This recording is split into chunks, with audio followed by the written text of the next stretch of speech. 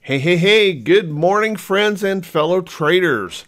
This is Doug Campbell with Right Way Options, and this is the morning market preparation video for July 24th, 2019.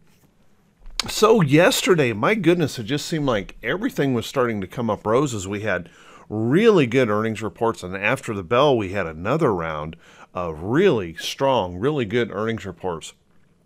Market pushing up in the end of the day, pushing up strongly, giving us a nice pattern here, almost what you could term as a Morningstar pattern here on the diamonds, and very close to breaking through some resistance to the upside and setting all-time new high records.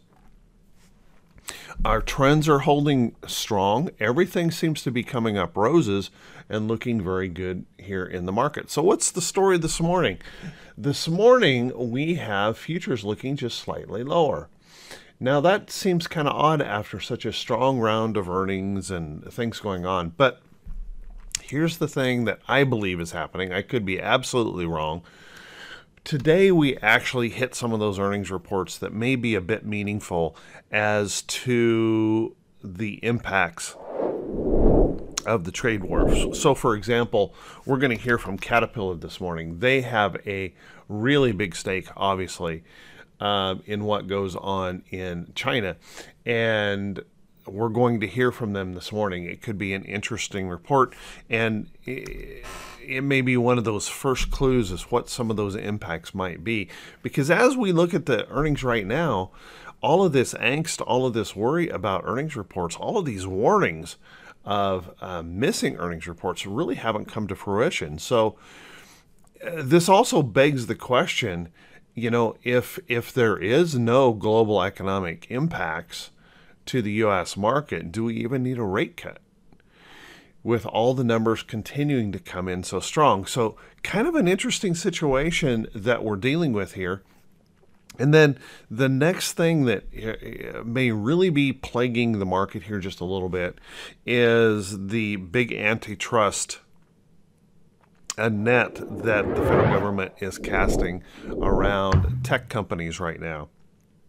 Facebook being one of those, and Facebook is also reporting this morning, and there may be a little bit of concern around that. We have Facebook in that mess, we have Apple, we have Google, and I don't know what others might be involved in this antitrust investigation going on. But those are all companies set to report here the rest of the week. So a little bit of apprehension around that. So perhaps the earnings will be good and we can find all we need for information to push the market higher. However, if we start seeing some of those impacts, we could see resistance levels here in the chart maybe hold up. So let's talk about that for just a second. Our trends are strong. There's no doubt about it. We're holding support levels. We're doing well. If the market does turn around, we want to watch this level right in here. If we start to sink below that, we could have a little concern, and that would probably drop us down into this level, possibly breaking the trend.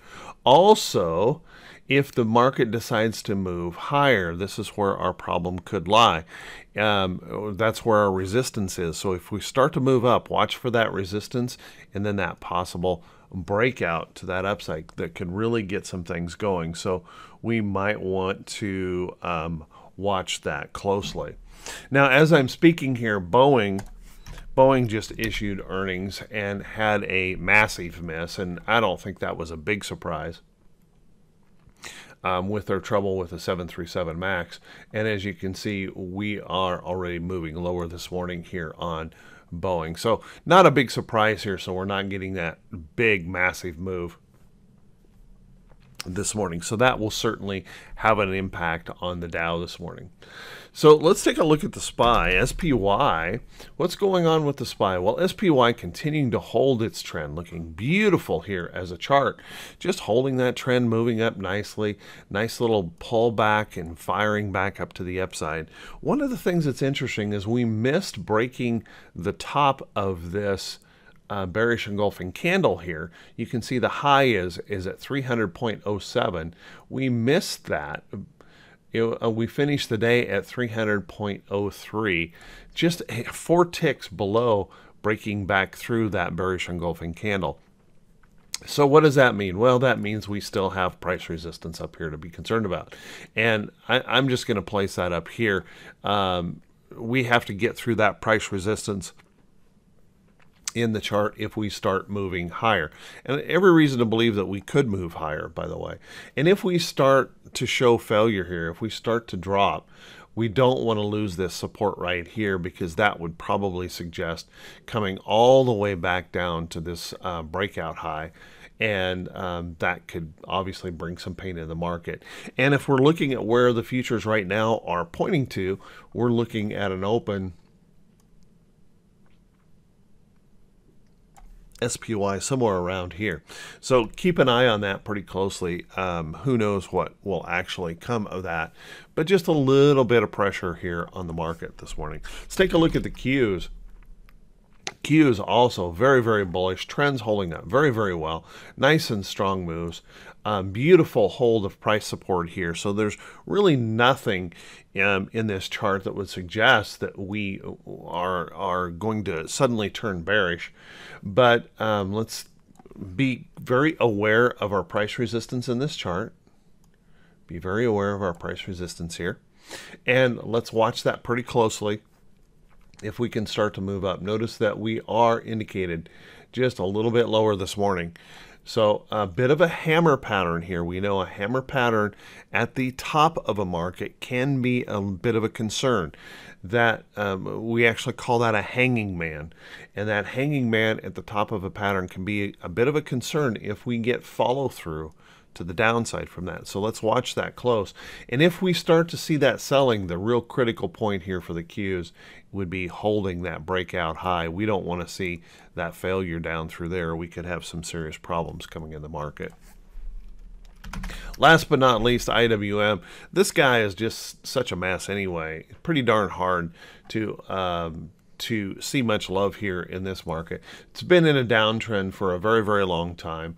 Broke its little uptrend. It was trying to wedge and broke that little uptrend. It's been ranging around and testing some support levels here in the chart. So far, hasn't really failed them, hasn't really held them. So we're just kind of bouncing around in here. This morning, we're seeing a little bit of pressure on IWM as well, pushing down slightly. So we'll want to watch these levels in here. If we start to break those lows, we could have a little bit of follow through to the downside on IWM. So watch that closely. Let's take a look at the VIX. Now the VIX yesterday really pulling back sharply, not showing any fear in the market. This downtrend that I've been talking about in the VIX continues to remain in place, pushing down here toward these lows or the support level in the market. Now, I would expect this to start elevating a little bit today. We'll have to wait and see if that holds through, but a little bit of concern here. Possibly coming in this morning based on the futures. So we might see that elevate just a little bit, but I don't think we're going to really have too much trouble until we break that downtrend and maybe even hold it as support. Then we have to worry about what might happen here in the VIX, a little bit of fear coming in. In fact, I would tell you down in this area, I really got to say, I think what the VIX is showing us is a bit of complacency where the market just doesn't want to believe that we can fall at all. And usually that kind of scares me when I see that major complacency in the market. So we'll have to, I think we really should keep an eye on that pretty closely and watch if we do start to falter here a little bit. We could see that fear begin to spike up pretty quickly if that is the case. I'm not suggesting that is the case, just that we should be watching that. Let's take a look at T2122. T2122, the 4-week new high, new low ratio. And you can see yesterday was a really good day for the ratio, moving us right back up here. Now, unfortunately, T2122 is really not a great directional indicator until we reach up here in this, what I call the bearish reversal zone, or we're down here in the bullish reversal zone. So what T2122 is telling us today is we still have substantial area up here for an upside move, but we also have about an equal potential, maybe a little bit more potential for a downside move. So let's just kind of keep that in mind. We could go either direction. It's really going to be dependent on those earnings reports. So we'll want to watch that pretty closely.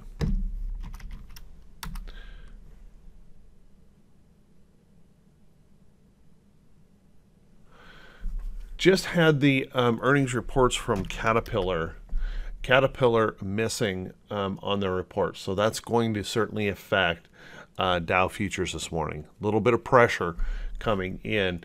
So we've had Boeing and Caterpillar both disappoint this morning, and that will provide a little pressure to the market for a downside move. We'll have to watch that pretty closely. Let's take a look at our economic calendar, and our economic calendar may have something to say about what may happen overall in the market today. We have a new home sales report at 10 a.m. Eastern, so we'll want to watch this one pretty closely. That one certainly can move the market, and the EIA petroleum status report, we know how that can affect any of our oil service stocks, so you might want to keep an eye on that. But probably the bigger stressor today might be that new home sales, where we might see some of those pressures coming in the market. Right now, analyst estimates are still holding pretty strong here, so I don't think anyone is expecting any kind of a surprise, but you always want to pay attention to news like that. As a matter of fact, I think consensus is suggesting new home sales actually increased. So once again, that raises that concern. Okay, can we really justify a rate cut? Something to think about as we move forward. So with that, everyone, hey, I want to wish you all a great day of trading. I want to wish you great profits. And if this is the first time you've seen these videos, could you please do me a favor? Click that subscribe button on YouTube and click that little bell icon that pops up, and so that you can be notified every time I post one of these videos. I'm now approaching 600 videos, just a few more and we'll have 600 videos on YouTube. And the purpose of these morning market prep videos are just to focus on the details of the chart, not get caught up in the hype, not get caught up in the drama of the day, but to really focus in on what the price action of the chart is telling us and what we may expect. I don't try to predict the market. I literally want to just follow the market. So if you guys find this helpful, please do me a favor as well and click that thumbs up button and leave a brief comment. You know, we don't need great big comments. Heck, a smiley face or a thumbs up is sufficient in that comment section. But anything along those lines help the algorithm show these videos to more folks. And it really is you. I do my best job to put out good quality content, but it really is up to you folks watching these videos that help the channel grow. So thank you to everyone who takes the time to do that. It means the world to me. You guys are the best. Thank you very much. Let's take a look at a few stocks that could be setting up. And remember, every time I point out a stock that could be setting up, it is meant as a watch list stock. It's not a recommendation to buy or sell any security whatsoever. Everyone needs to take the time to evaluate their trades and find out whether or not that trade fits them, if it fits their rules, their plans. So make sure to take that into consideration when you're looking at some of these stocks. Let's take a look at UAL. UAL, beautiful move here yesterday. Nice little rally, and we've just been doing this nice little pattern. And this chart incorporates 99% of the patterns that I trade, and that is a rallying stock that pulls back to trend and support. I call that a pullback opportunity. I wait for the buyers to step in. I take those trades. A stock moves up and then consolidates itself over to trend, holding at resistance levels or support levels and trend. And I wait for that entry signal to occur to move the market up. So here we are again. We're consolidating this move, a little bit of consolidation, a little bit of pullback here in the chart, moving sideways over here, and we start to see buying coming in. Now, I would suggest that this could, even though we popped up here yesterday, this has the potential to finish this move up. Notice how we like to come back to the trend here. So let's keep an eye on that. but UAL could be setting up for the trade, and really nice trending pattern that looks like it wants to continue moving on to the upside. Let's take a look at LVS. LVS made that kind of move yesterday. Nice little move up, consolidating over toward trend. Buyers stepping in here. Now, one concern about LVS is we have this resistance level right here to challenge this chart.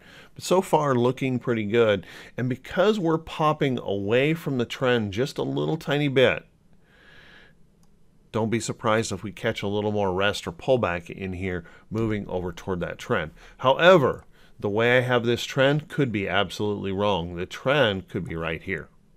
So we'll want to watch that pretty closely. LVS looking pretty good at the end of the day yesterday.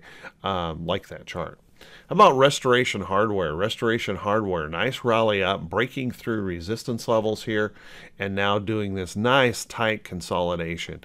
I want to watch this. You can see my pink line here. That is my alert for the trade, and watching this chart for that potential move to start breaking on out. Now, I favor it to the upside because it is in a current uptrend. However, since we've slid past our trend here, it is equally possible that this doesn't move higher. We get a failure here. So we can watch this chart from both directions and have a potential tight entry on that trade. Let's take a look at Apple. Apple was something I alerted everyone to Right Way Options to the other day, and there's that pattern again. We break the downtrend in a rallying move, consolidate that move, and by golly, there those buyers step in here, following along with this little uptrend, and a really nice result yesterday for folks, well, the last couple days in Apple. So congratulations to everyone on that. This looks like there is possibility to move higher, but this little pressure in the market coming in may have an effect on that. So don't be surprised if this pulls back a little bit. And remember, it's going to report on the 30th. So one to watch, keep an eye on. Take a look at Dish Network. Dish Network is another one of those patterns. And I brought this to everyone's attention on our Sunday night class. We do a Sunday night chart review thing in Hit Run Candlesticks and Right Way Options. Every Sunday, one of our trainers, will be doing a look at some of the stocks that could be setting up. And I brought up this chart on Sunday as a potential. And all that is just that simple little pullback to trend, little resting period here, and pop, we hit on Monday and followed through yesterday, looking really good. I wouldn't chase Dish here. I would wait for the next entry into the trade, let it follow its trend, get a little rest, a little pullback in here, watch for that next entry into the trade. Let's take a look at Cisco. Cisco is another one of those charts that I've been talking about, and Cisco looking pretty good here. After breaking through this ugly resistance up here, you can see how this pattern has just kind of put in a little rest right in here after that breakthrough. It needed to catch its breath after pushing up through there. So now we're watching this for that potential move on higher. Reports on 8/14, of course, this could be affected by how tech earnings come out. So we'll want to keep an eye on that. And so far looking pretty good here in the chart. So I want to keep this one pretty close to my vest and watch this close for a potential entry. So with that, everyone, hey, I want to wish you all a great day. Hey, we had a couple people yesterday that took advantage, actually a couple more than I had originally allowed. I had suggested if you click, there's a link right underneath the title of this video that'll take you back to the blog post. If you look at the blog post, there is actually a banner on there about allowing you to take 50% off the monthly membership to Right Way Options. If there's anyone out there still interested in that, I've decided, because there was enough folks that wanted that yesterday, kind of went past my limit that I had talked about. I'm going to leave that open through the end of this week. So up until the end of Friday, that will be available to you. So if you're interested in something like that, maybe taking advantage of something like that, take a shot at it right now with 50% discount on that monthly membership. Just click that link below and then go into the blog and you'll see that banner, and just click that banner. Make sure you use the priority code or the promo code SAVE50. It's on that banner end, so make sure you use that to get your discount on the service. Everyone, take care. Have an awesome, awesome day. I wish you all the very best. And we'll see you right back here bright and early Thursday morning. Take care now.